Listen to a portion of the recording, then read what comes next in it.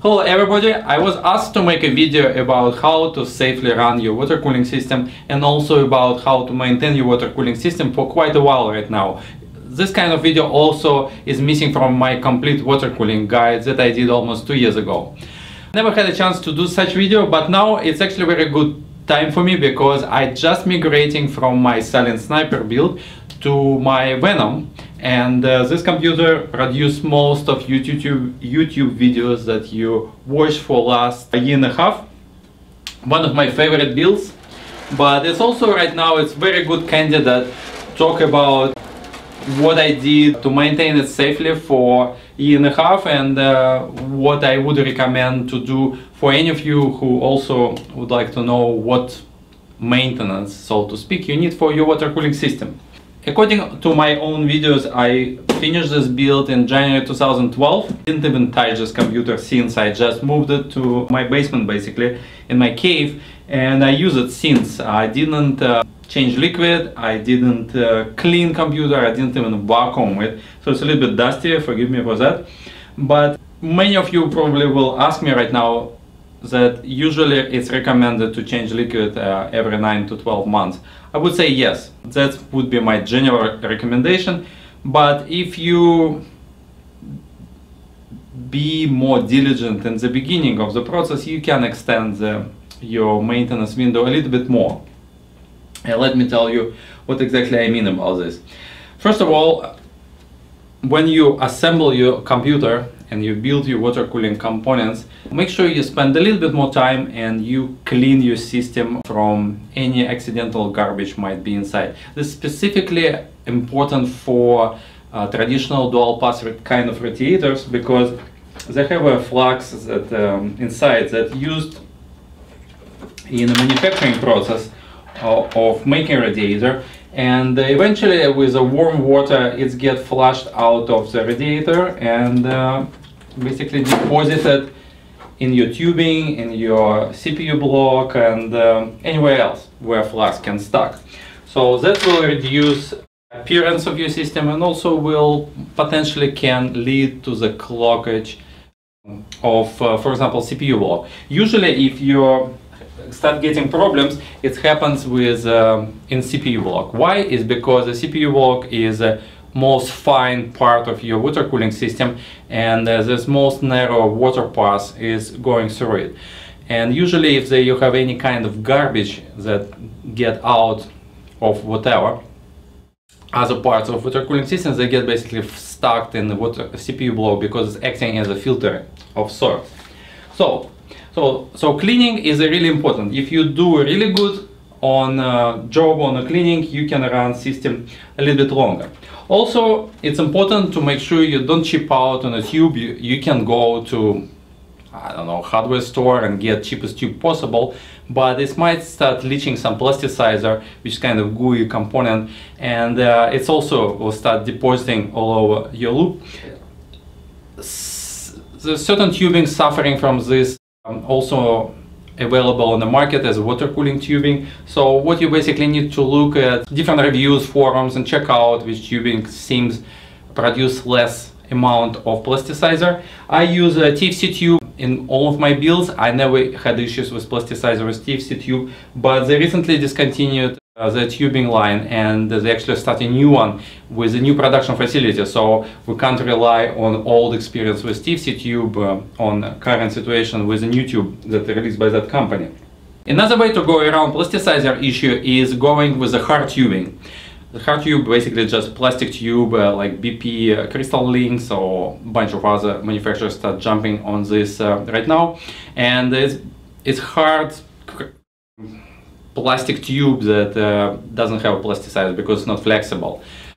It's still determined to see how long those plastic tube will run and it will produce any cracks in long term, because this trend is just starting picking up in the last few months.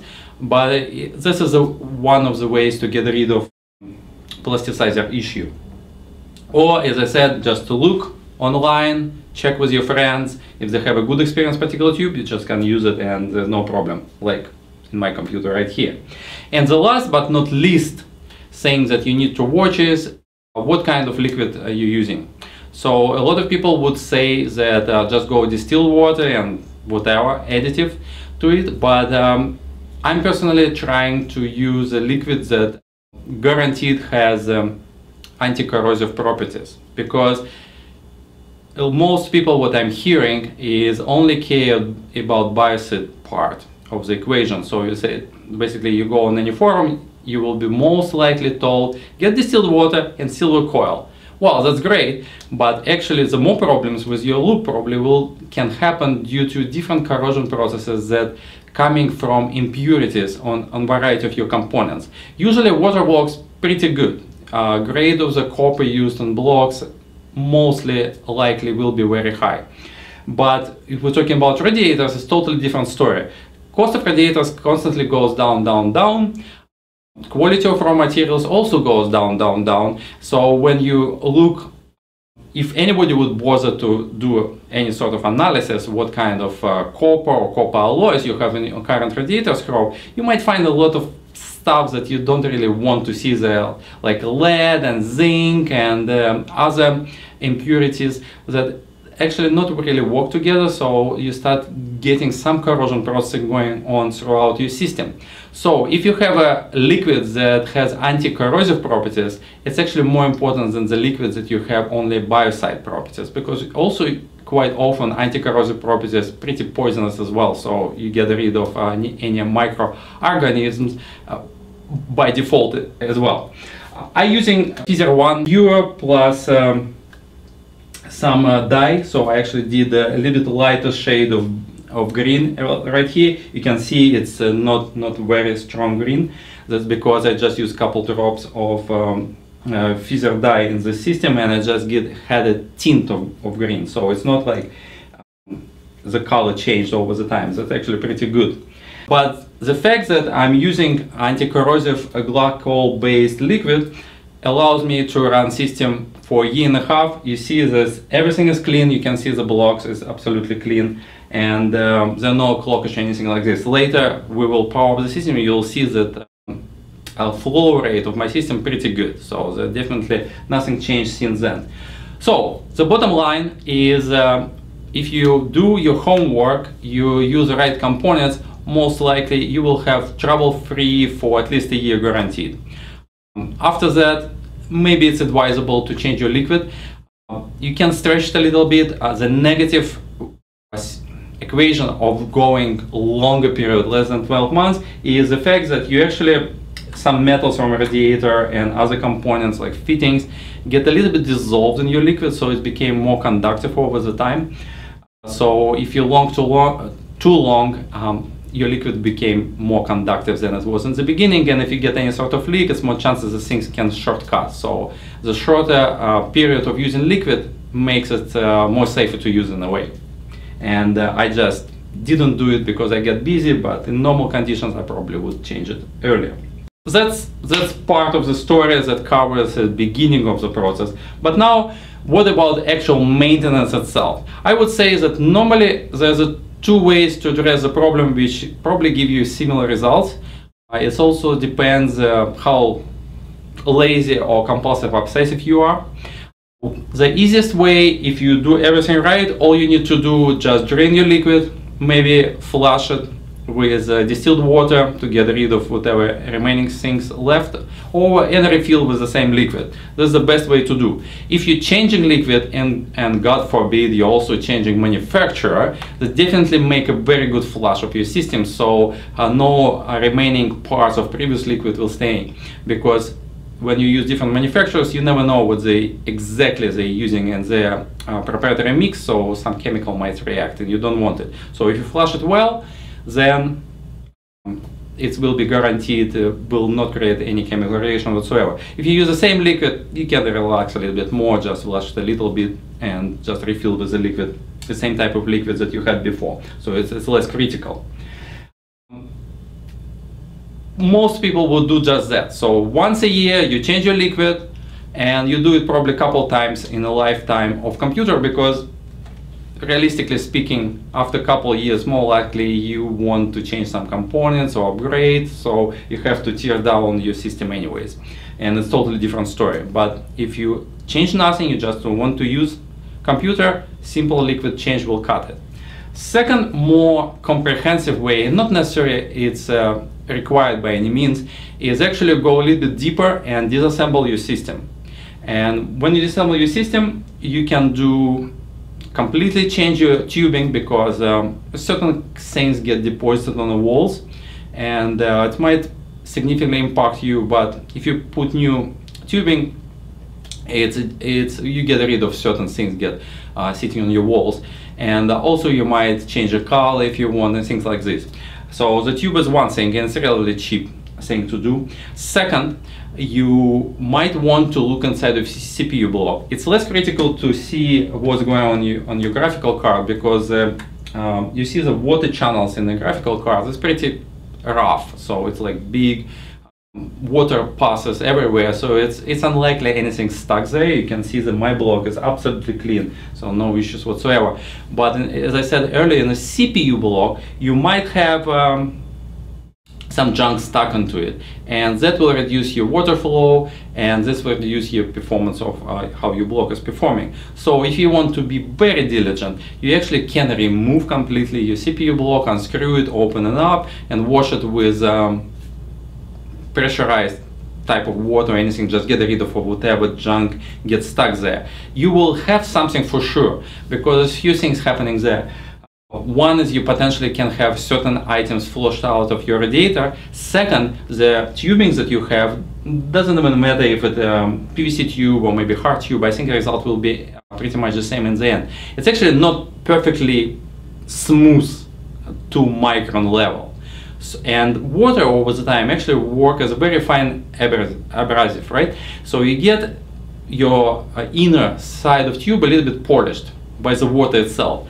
And all those microparticles of those imperfections of the inside wall of your tube, they eventually get deposited somewhere, either on the walls of the tube or blocks itself, or stuck in the radiator, or if they're a little bit bigger, they probably might stuck in your CPU block. So that's the reason why you open your block after a year of use, you definitely will find at least something there.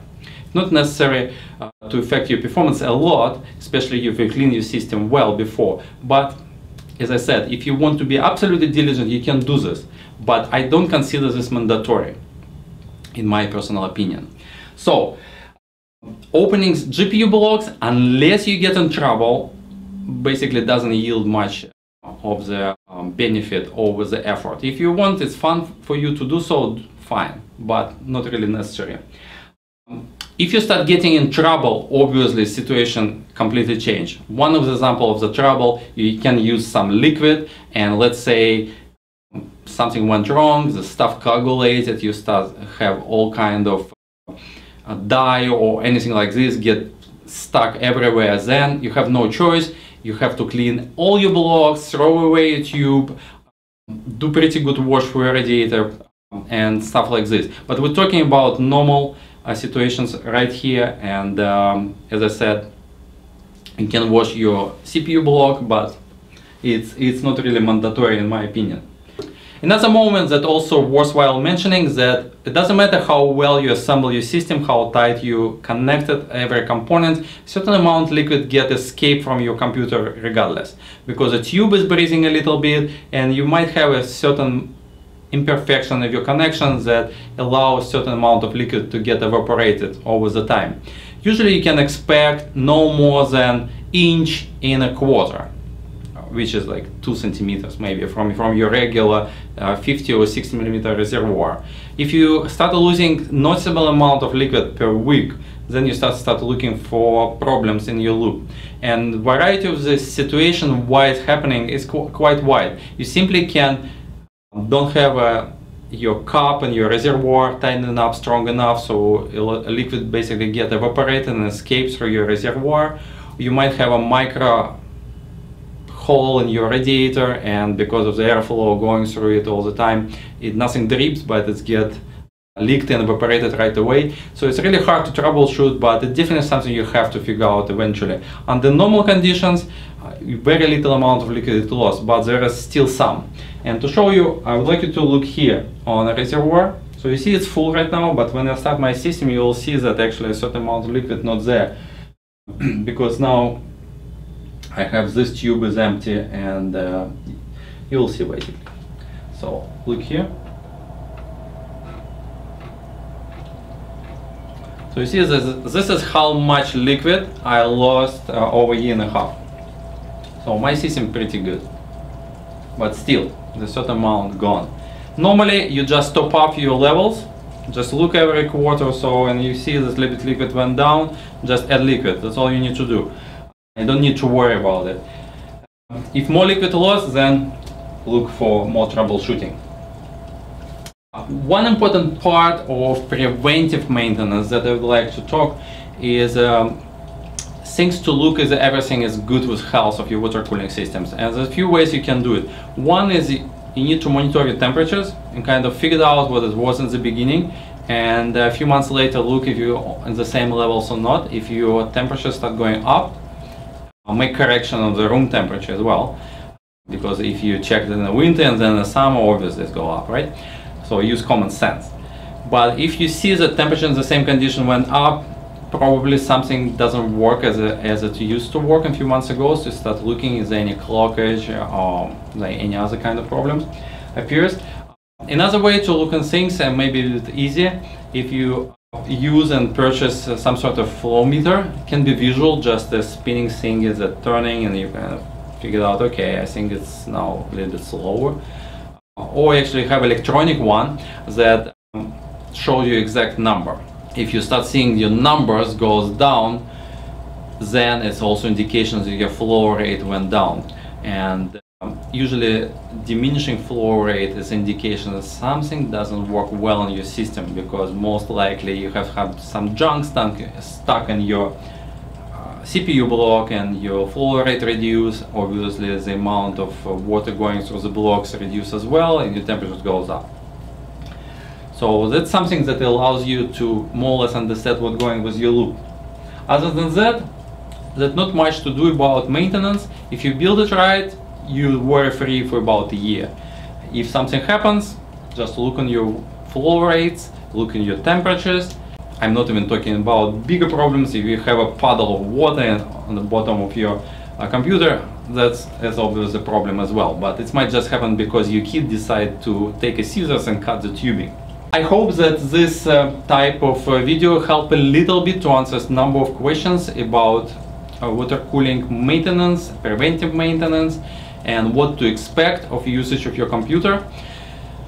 And I would like to thank everybody who supports my channel, and if you have any bright ideas what other videos or tutorials you'd like to see, you're always welcome to leave your comment, and I will put it into consideration for future videos.